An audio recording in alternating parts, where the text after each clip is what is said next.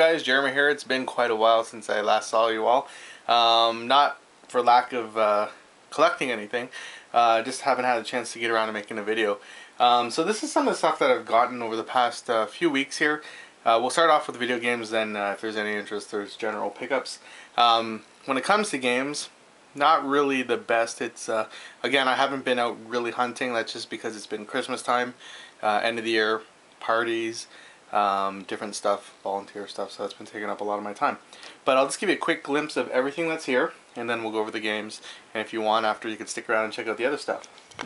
So all of this stuff I'm showing you here came out to $46.90.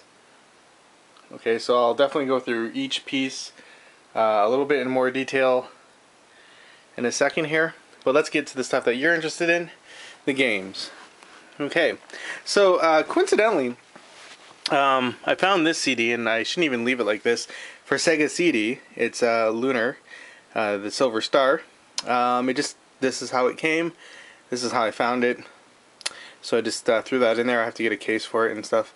I haven't even checked online to see what the quality of the game is itself, but I knew that it's either this one. There's another Lunar for Sega CD that was fairly good. Right, so I'm just going to lay it there. This will be a trade, definitely a trade. This is Ocarina of Time for Nintendo 64. You can tell there the label's a little bit worn, but considering I got all this for 46 bucks, this probably came out to like 5 or 10 cents, if that. For the just regular Nintendo, it's Captain Comic. Just another common rare, or not rare at all, just a very common game, Karate Champ. Dragon Spirit, Crystallis for PlayStation 1, Contra Legacy of War. This is probably the best pickup of this entire week in terms of video game collecting. And for Sega Genesis, we have Maximum Carnage. Alright. Other than that, the only video game things that were kind of cool are this little plug and play here. Has Pac-Man, Galaga, Xevious, and Mappy on it, so that was pretty cool. And probably throw this guy in the wash and then have him post up somewhere.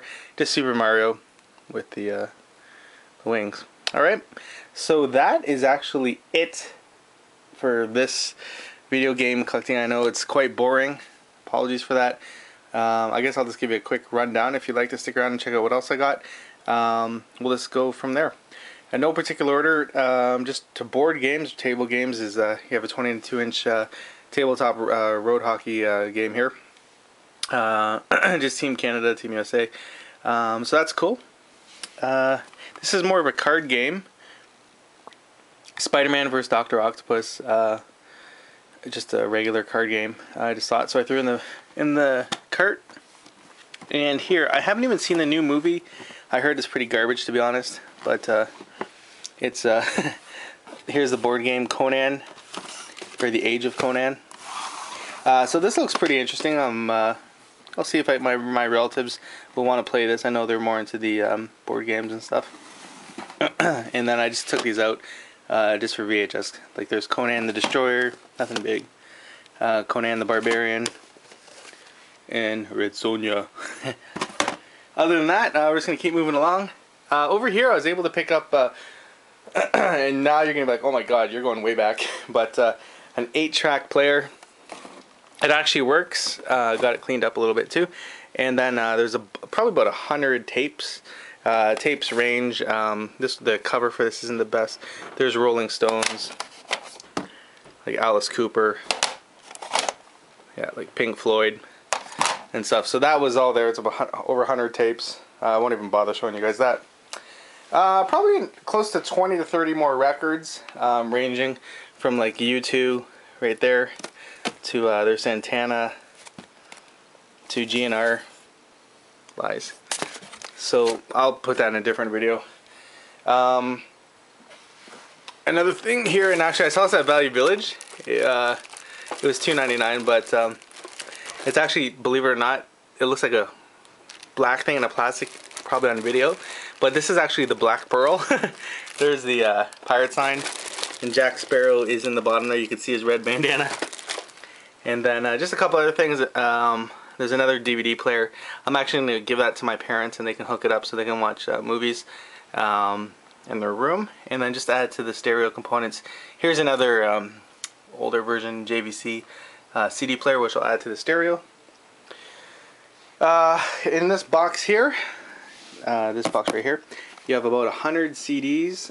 They're all in great condition, ranging from like Incubus to like Ja Rule. You have everything in there, R&B and hip hop, everything. A couple more movies, nothing big. Maximum Overdrive, like Gleaming the Cube, Army of Darkness. Couple DVDs there to show you one. There's Pulp Fiction. I have that on Blu-ray, so I'll probably give that to someone. There's Halo, which that I'll definitely give that to someone.